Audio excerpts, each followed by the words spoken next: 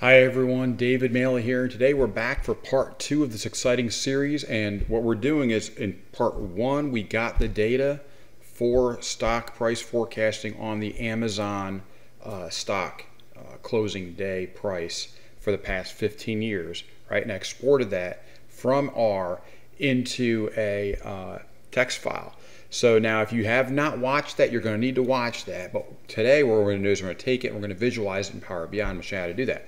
So right here on this notepad, you can see the data that we had, right? You got two columns. You got the index column, which is actually the date field, right?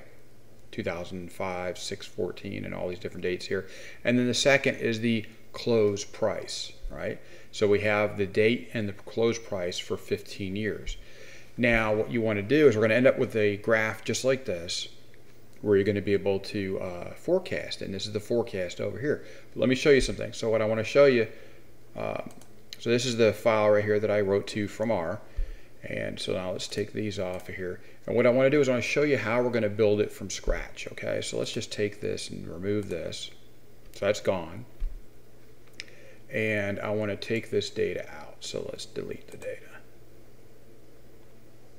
Delete it. So you can see it from scratch. Give it a second. Apply changes. There we go.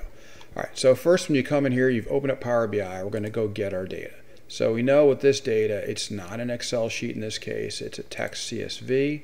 So we're going to click on that, and then you just have to go to find it. In this case, it's under stock price forecast in this folder right here, and it's right here. So that's what I want. So hit open and make sure it's text files, text CSV PRN. If it's something else, you have to pick what it is. So you just hit open. Give it a second here. There we go. There's our index with our dates, and there's Amazon.close, which are our closing prices for 15 years of data. So what we're going to do, once we've seen that in here, we're just going to load it in. And then it'll populate it right over here like you just saw before. Give it a second. It's applying the changes. It's applying, remember, it's pulling in 15 years data. There it is. It's not too bad. And then from here, what we're going to do is we're going to immediately take this. This is a line chart. I'm going to put that over there, and then I'm going to make it a little bit bigger, like you saw how we had it there. I'm going to do it just like this.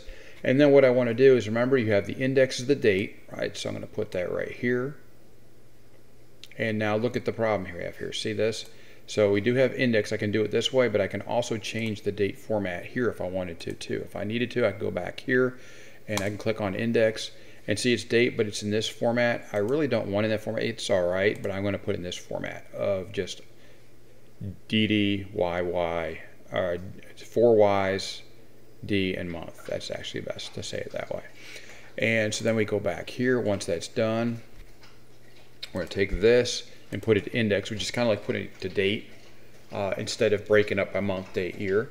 And then I'm going to bring in the close, right? So the close price, I'm going to put that under values. Now, if I had other fields I was bringing in, I could put in a legend or something else like that. But you can hear my dog in the background getting a drink of water. Anyway, so you can see right now we've got the same graph you were looking at earlier in R. Okay, it's just a little bit different looking. It says index versus Amazon close. I can go change these column fields and stuff. It's very simple to do right here. I could change the Amazon close right here just to be stock price or something like that. You can rename that. Let's make that stock price. And I've got a T that sticks here, the key. And then we could make the this date. We could just go here and rename that to date. Okay, and then it looks a little bit better. Oops, I think we lost the date on that. That's fine. Let's go back. If you click off it too quick, it doesn't give you that. So let's do it again. Rename that to date, and click in here. There we go. There it goes. Okay, so now what you want to do is you want to be able to forecast this, right? So when I want to forecast, I've got, see these buttons right here, these tabs? This last one right here for a line graph with time series data will show this forecast piece right here. Now the thing is that when I do this, I'm going to show you something here in a second. So watch this. If I pull this down, it's all grayed out, right? So I'm going to hit add, And let's say I wanted to add, because this is big data, this is, 15 years of data. So if I put 10 data points, will I see it? So let's put 100 on here, right? And if I put 100 points, and I could put a confidence interval of 95%, that's fine. Just leave it the way it is. Seasonality if I want, all that, right? Now look what happens. Do I see any forecast there? I don't. Now why don't I see a forecast there? Well, I'm going to show you in a minute. There's an error, but it's not showing quite yet. So let's change this. This is the date, right? So let's change this down and narrow this down to a lot shorter of a date range. So if we take date as all, right, and we take this, we're not going to select individual dates. It's a waste of time. So let's go to advanced filtering. And then what we want to do is not is, but we want to do is after, right? Because it's a date. I want it after something. So let's pick, let's say 6/1. There's a reason why I'm picking this, okay? Of 2020. It's June 1st of this year, right? So that means it's all this data except for maybe up to here is gone. So let's just do that and see what happens. Now I picked that there. We now see how the forecast is there. But now what if I picked 3/1? Do you see how the forecast is gone now? It's not there anymore. So let's bring this down a little bit so you can see it better. Now if I go to, let's bring it to maybe 5/1, right? See how it's still not showing the forecast yet? And the reason being is it thinks it's highly variable data. There it is. There's the X. And it's telling you the data is too irregular to forecast. So in that case, I can forecast this in R, and I've got lots of great videos on how to do that. But for Power BI, the standard default forecast function doesn't work for this yet. But you saw earlier when I picked 6/1, it did. So let's find out where it starts to work for that. So we know 6/1 does. What if we pick 5/25, right? It works for that. So what if we picked 5/20? It does not work for that. There's too much variability there. So again, we got the red X here right now. It's too irregular to forecast. So 5/25 it worked. What about 5/23? It works for 5/23. How about 5/22? One of these you'll see it'll start to cut off. All right, let's try 5/21. Let's try that. 5/21 is the cutoff. So 5/22, I think it worked. 5/22. Let's try it again. There we go. So now that's 100 points. What if we took it down to, I don't know, 25 points? So yeah, I thought it was 25 points. That's 25 points, right? Let's apply that. And you can see your forecast. Let's pick it down even more. Let's put it down 20 points. That might be better. And the reason being is we're only doing so many days here, so you don't want to have a huge forecast out here. I'd probably even pick 15 to be honest with you.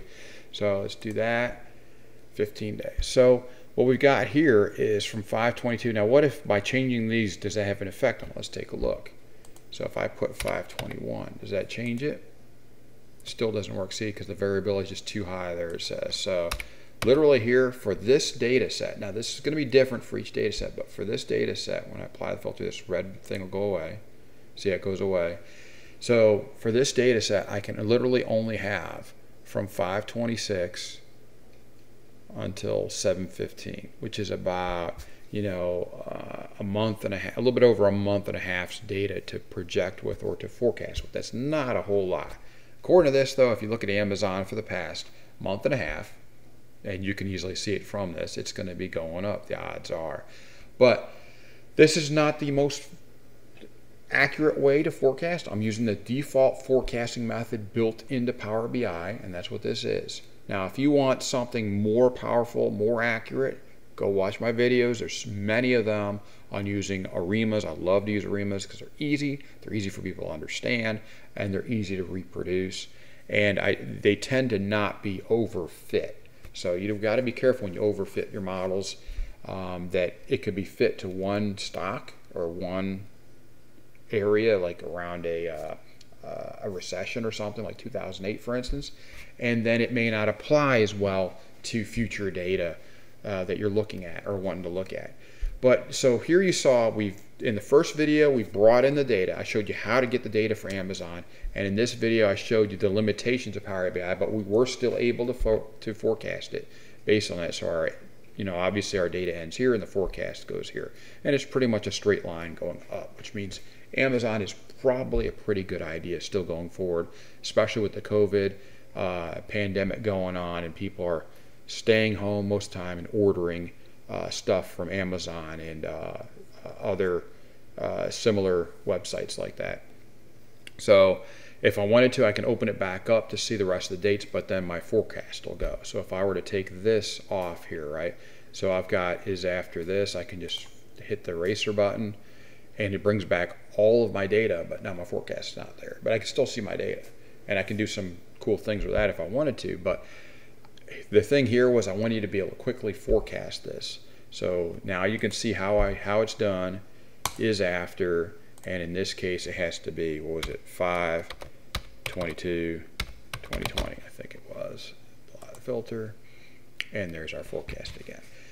So thanks for watching. I hope you found this helpful. We showed you exactly how to load this in to Power BI in this episode or this part, and the previous one we showed you how to get this data so you'd have every day of closing price data for Amazon for a set period of time, and I showed you how to do that in the previous video. If you haven't watched that, please go back and watch it. There'll be a link right at the end of this to get you to that, or you can just go on my channel and find the other video. So go back and watch that, and then watch this, and you'll be able to you'll see this. The purpose of this was not necessarily to make you the most accurate forecast.